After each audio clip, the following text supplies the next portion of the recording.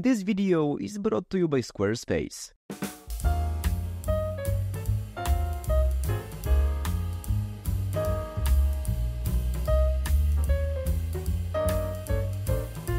Hi guys, welcome to Amateur Chemistry. So, having run a chemistry channel for nearly 2 years now, I have done a ton of interesting projects about many different and unique aspects of chemistry, ranging from synthesizing a literal molecular cube to making a banned weapon from chickens. Over the course of those 2 years, I went from being quite new to chemistry to making it a major part of my life and improved on many things in my videos, from the editing and camera work to my AI-sounding voice. One thing I haven't improved on, however, is my ability to do any kind of conventional art like drawing or painting, which I always wanted to do and include in my videos, and this makes me kind of sad. That's why I recently decided to start getting more creative and learn how to paint, since apart from it obviously being really cool, it would be nice to make some chemistry-related art that doesn't look like a monkey painted it. To make such art, I can of course just buy everything I need and start practicing, however, this just doesn't sit right with me. I always like to make stuff myself, and right as I decided to get into painting, I started to wonder what part of it can be made by a moderately advanced chemist. Things like brushes or backgrounds are obviously out of the question, but paint, which is like the main thing about painting, seems to have a ton in common with chemistry. The color of every paint is dictated by what chemicals are in it, and I actually made some colorful reagents before, like the beautiful pigment manganese violet or something called basic copper carbonate. These things, however, didn't work too well as actual paints and to me never felt quite right, so that's why in this video I decided to make some real and hopefully useful paint through the power of chemistry. One issue though was that I didn't really know what pigment I should make, since there are like thousands of them, each deserving its own video. The answer to this question unexpectedly came to me when one day I decided to get nostalgic and play some Minecraft. In this game there are several types of beautifully colored items, but the one that always stood out to me was something called Lapis Lazuli. This weird name is actually real and not just some video game gibberish. In real life, Lapis Lazuli is a semi-rare gemstone with a brilliant blue color. While in Minecraft it is used to give enchantments to equipment, in our world it has a rich and interesting history as a blue dye known since ancient times. It was used by many artists and craftsmen to create beautiful pieces of art, and because of the extreme difficulty of producing high-quality lapis lazuli pigment, it was as expensive as gold. Now, a question you might be asking yourself is how on earth could some Polish shed chemist make a precious gemstone that usually forms over thousands of years deep underground? Well, lapis lazuli, or more specifically ultramarine, which is the official name of the pigment produced from it, turns out to be weirdly easy to make, at least according to many scientific papers. After learning about this, I got really excited, and this dream of making my own ultramarine sent me down a gigantic rabbit hole of failures and misery, and before showing you this whole journey, I really want to tell you about this video's sponsor, Squarespace. Squarespace is an advanced all-in-one website creation platform made to allow entrepreneurs to stand out and succeed online. Using it, you can create incredible websites with ease, whether you're just starting out or managing a growing brand, and use them to promote your business or sell anything from normal products to your time. Squarespace provides you with powerful features like their brand new design intelligence, which combines 2 decades of industry-leading expertise with cutting-edge AI technology to unlock your strongest creative potential and make your website tailored to your personal needs.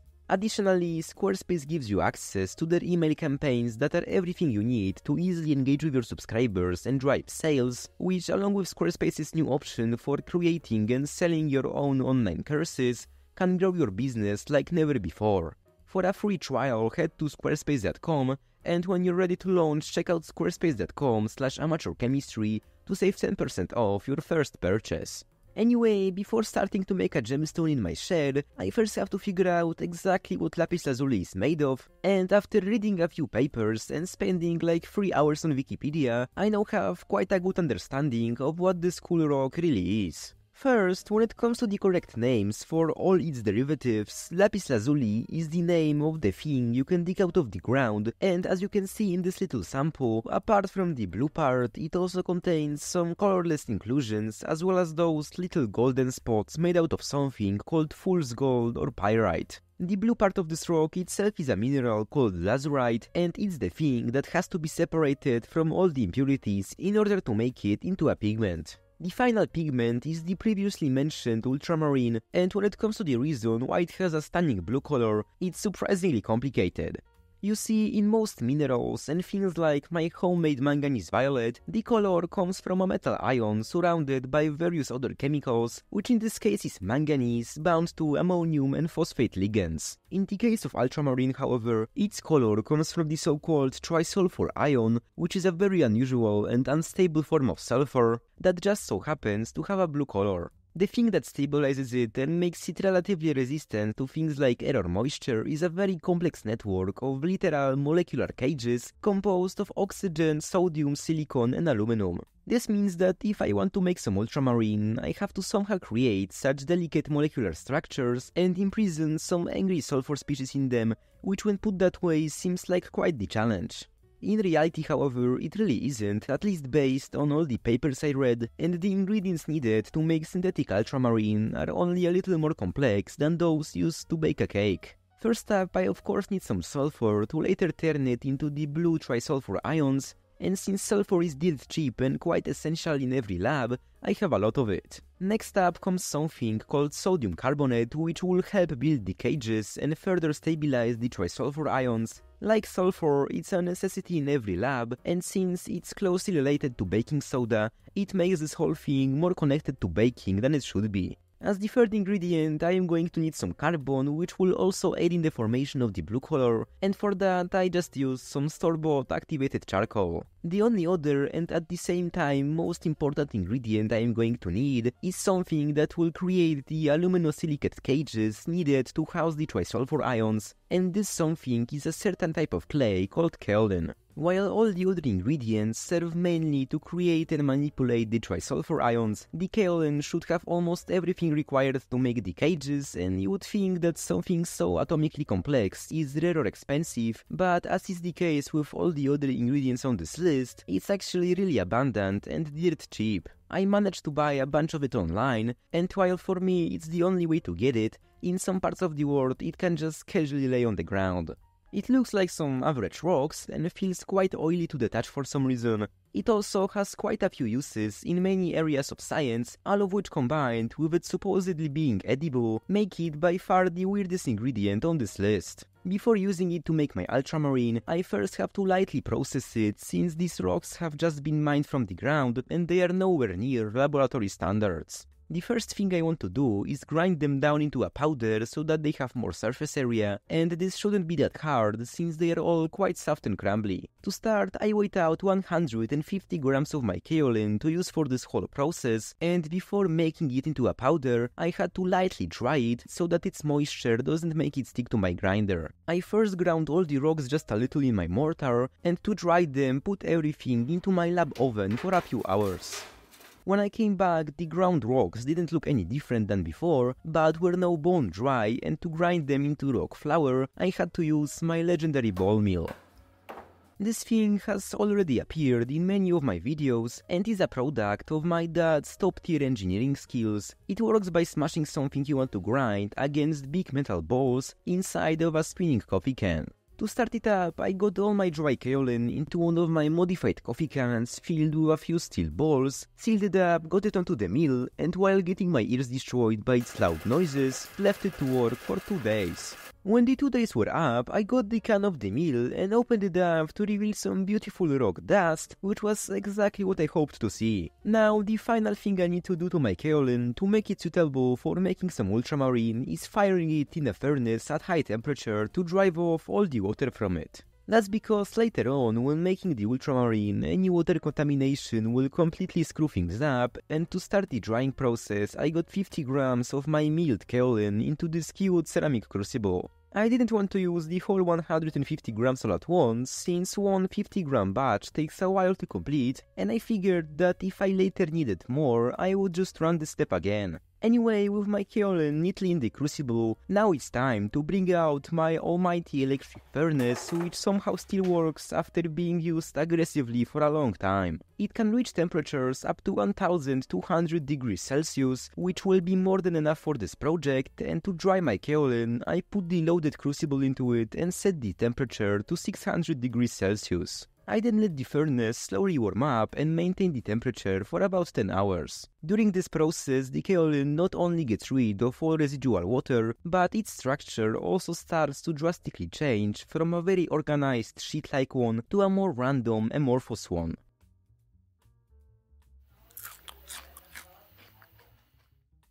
This change is due to the loss of hydroxyl ions in the atomic sheets of kaolin, and the product of this whole endeavor is something called metakaolin, which you can think of as remnants of a building that can be easily rebuilt into many things. Anyway, when the 10 hours were up, I let the furnace cool down and retrieved my crucible. The kaolin now took on a little darker shade and was much fluffier, confirming that something in its structure changed. I weighed it, and it turned out that a total of 6.5 grams of water were lost, which was a really good indicator of this step's success. Now with my metakaolin ready, I can finally start making some ultramarine, and for that I have to first weigh out and mix the ingredients. This is where things get really tricky, since the ingredient preparation part is by far the easiest of the two, and mixing them is something I have tried to perfect for a very long time.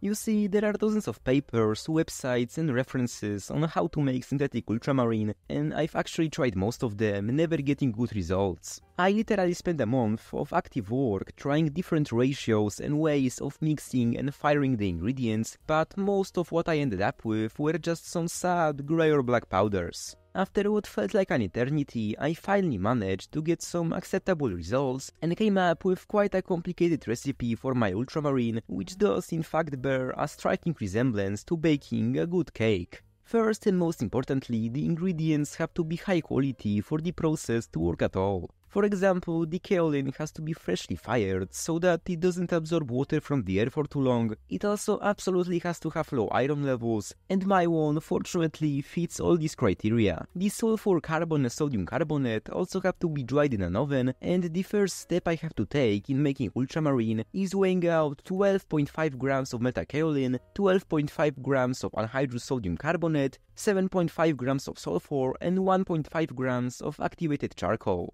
Now, they all have to be combined and ground together in a mortar. This step is also really important, with the evenness of mixing the ingredients affecting many factors of the final product. After grinding the hell out of this powder, I was left with some smooth grey dust, which in theory is just one step away from becoming ultramarine, but through dozens of tests I found that if it's first pelletized, the ultramarine turns out much better. The best thing to use for pelletizing something is a specialized hydraulic press, but since I don't have the money to buy one, and this is amateur chemistry, I came up with this genius pelletization station that makes use of a dismantled syringe and a hammer.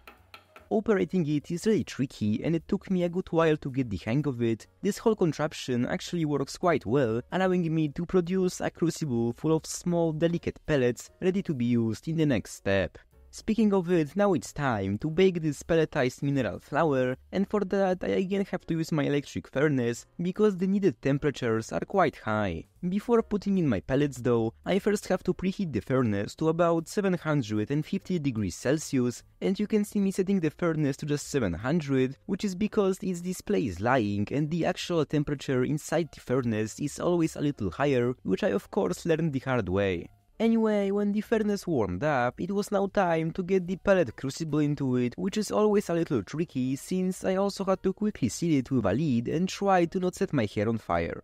Fortunately, this time everything went smoothly, and with the crucible in place, I closed the furnace and left it to do its thing for 4 hours. Now, nobody knows exactly what happens in this firing step, but among the things that we do know is that sodium carbonate reacts with sulfur in the presence of carbon to form sodium polysulfides, which are really sensitive to oxygen and water, and they are the reason why the reagents have to be dry and the oxygen access cut off by a lid. Apart from the polysulfide formation, the metakaolin also assembles into those big cages and surrounds the sodium polysulfides, forming the core structure of ultramarine.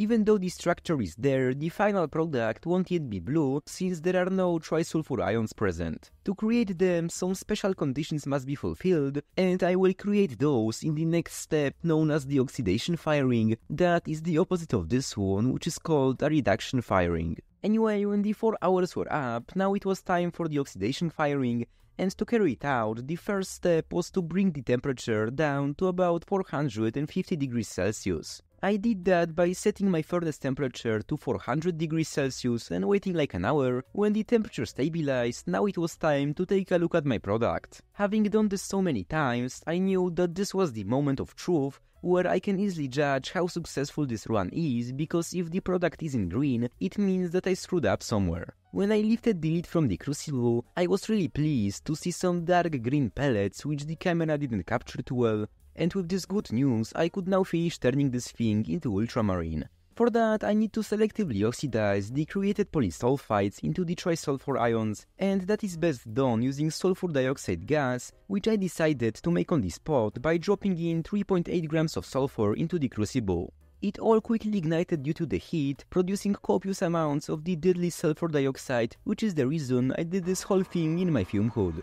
To allow the sulfur dioxide to turn all the polysulfides into trisulfur ions, I left this whole thing for about 2 hours in open air, and if I hadn't pelletized my powder earlier, this time would probably have been way longer, since the sulfur dioxide would have a hard time reaching into the deeper parts of the crucible. Anyway, after the 2 hours, I turned the furnace off and allowed everything to cool down. I then got the still quite hot crucible into a brick, and I was just amazed by how well this whole thing turned out.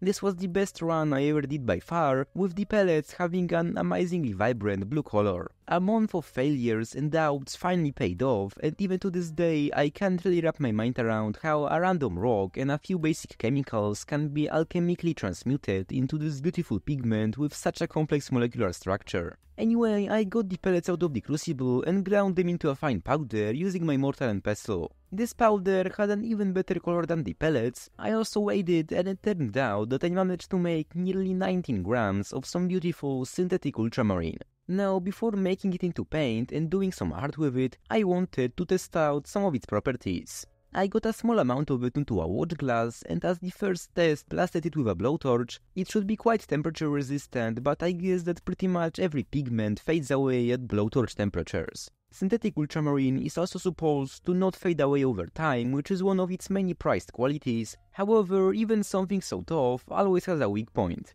When it comes to ultramarine blue, this weak point is practically any acid that upon contact immediately bleaches it and creates the deadly hydrogen sulfide gas. Anyway, making this thing into paint is actually quite easy, and to do that I got a few grams of my pigment into a mortar and ground it for a few minutes to turn it into some ultra-fine blue flour. To turn it into some crude oil paint, the only other thing needed is linseed oil, which is just some extra fancy vegetable oil, and it will soak into my pigment, making it into paint. I got a few drops of it into the mortar, and just this was enough to make most of the ultramarine clump together and get a much more intense color. This new color made the already vivid powder look almost white, and it honestly was one of the most beautiful blues I have ever seen. Anyway, I continued adding the oil until the paint reached a good consistency. Also, since there was a really small amount of it and it was really intense, I added in some calcium carbonate as a colorless filler, which together with more linseed oil created a good amount of blue paint ready to be used for painting. I got it all into a vial, which was a real struggle, and now I could finally start painting something. However, having just one paint didn't seem quite right. I wanted to expand my homemade color palette a bit, so I also made some white and black paints using zinc oxide and activated charcoal. Now, with 3 paints to work with, my arsenal looked a bit better, but I still wanted to have at least one more color. At first, I wasn't really sure what I should use for it, but then I remembered about the green face of the ultramarine pellets and figured I could use them to make some paint. To get them, I just repeated all the steps necessary to make the raw pellets, which took quite a while because they had to use fresh metakaolin, but when I was done, I was now ready to make some green paint. I loaded the crucible into the furnace just like before, and when the 4 hours of baking were up, instead of removing the lid and adding sulfur, I turned off the furnace and let this thing slowly cool down overnight. When I came back, it was time to see how this run turned out, and when I removed the lid, it looked as if the pellets were blue again. However, this is just because some oxygen managed to sneak in and oxidize their outer layer, hopefully leaving their insides untouched. When I got the pellets into my mortar and ground them up, I was really pleased to see a beautiful shade of green emerge, which told me that this run was a smashing success. Now, before turning this powder into paint, I had to wash it with some water, since unlike ultramarine blue, this green stuff still has a ton of free polysulfides which can break down and dissolve in contact with water and make this thing too reactive to be used as paint. To wash my product, I got it all into a beaker and poured in an arbitrary amount of hot distilled water. I then stirred this mixture around and vacuum filtered out all the now weirdly green water. I then dried the product in my lab oven to yield some incredibly nice and fluffy green dust, perfect for making paint. I treated it the exact same way as all the other pigments to make it into a good bit of some designer paint, and now with my whole squad assembled and DIY instincts fulfilled, it's time to make some art. For that, I went and got a white background and some brushes that I bought a while ago for the Manganese Violet project, and when everything was ready, I unleashed my creative powers.